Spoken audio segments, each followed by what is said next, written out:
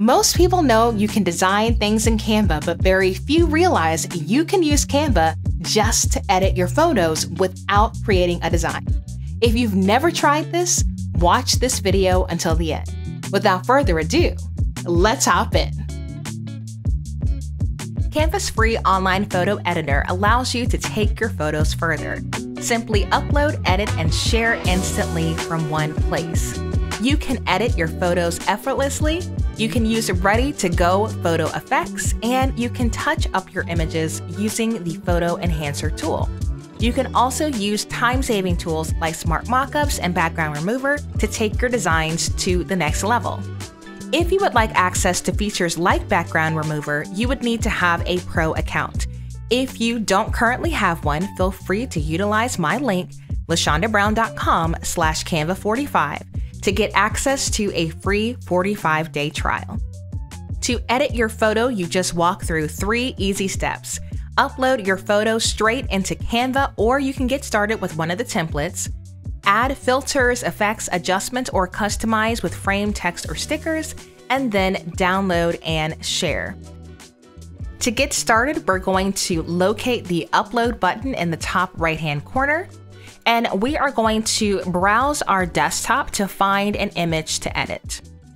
The tutorials are my love language. Design was actually created in Canva, and so it's one of my favorite t-shirts, so I just thought this would be a fun photo to use for this example. Now, if I wanted to, I could drop it into a design, but if I simply wanted to edit the photo, I can just click on Edit Photo. From there, the photo editor will pop up and it will show me the tools available to edit my design. It says at the top, you are using our new dedicated image editor. For all features, open this photo in a design. So you're not going to see the full breadth of options within this view, but if you simply want to edit a photo without dropping it into a design, you can go this route. So on the left-hand side, you're going to see Effects, Adjust, and Crop. You're also going to see the Background Remover tool. So I'm going to get started by clicking on Filters. I'll click on See All, and then I'm going to apply a warm filter to this design. Now, if I want to decrease the intensity, which I definitely do, then I'm going to click on that circle in the far right and drag it to the left. So you can see what it does to the couch is very intense the further I go along, and it looks less natural. So splitting the difference allows that color to pop without looking unnatural. So we'll do that.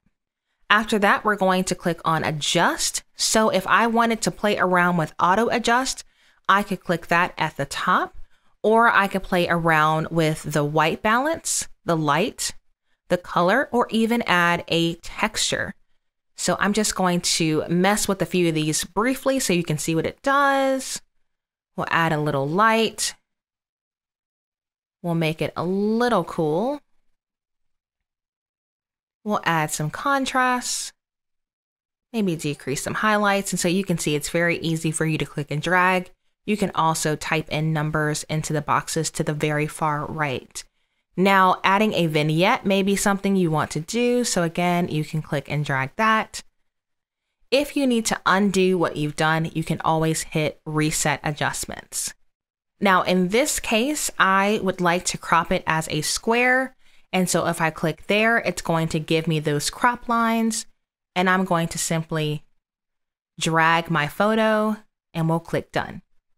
The last thing I want to do is use the Background Remover tool, which will turn this image into a little sticker that I can use on top of other designs. Now, again, if I wanted to use this in a design, I could click there. Otherwise, I could click Save. So for this example, we're going to keep going. We're going to use it in a design. And I think what I want to do is utilize it in an Instagram story template. So I resized my design using the Magic Resize tool. And what happened, because I edited this image using the pop-out photo editor, is it actually filled the entire background with the image. So if that happens to you, just select your image, right-click and say Detach Image from Background. And that will remove it from the background and allow you to make some changes there. So that looks good there. I am just going to get really extra here. We are going to add our favorite fireworks to the background. So we'll click and drag that video and position it to the back. And I am actually going to add an outline. This is something that's really popular right now. So the way that I get that little outline effect is I go to Edit Image and click on Shadows, then Glow. And then if I click on the little sliders there, I can adjust how that appears. So we want it to glow white. And you can see here, you can move the transparency. So you're gonna bring that to 100. Let's see, we don't want any blur. And we want to increase the size. And so now I look like a little sticker on top of this background. And for some text, this is a really crazy design. Okay, for the text, we're gonna say namaste, y'all.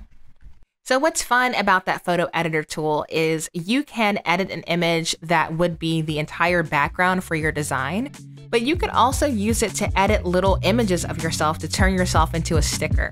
So the possibilities are really endless when it comes to how you can leverage Canva to tell your story visually, but I just wanted to show you the different options in the event that you were paying for a separate photo tool. You could potentially cancel that subscription by simply utilizing the editing tools built into your Canva Pro account.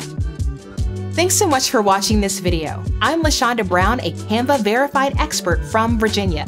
If you would like to try Canva Pro free for 45 days, visit lashondabrown.com/Canva45. And if you like this video, you'll definitely want to watch my video about the Video Background Remover tool that helps you edit your videos inside Canva.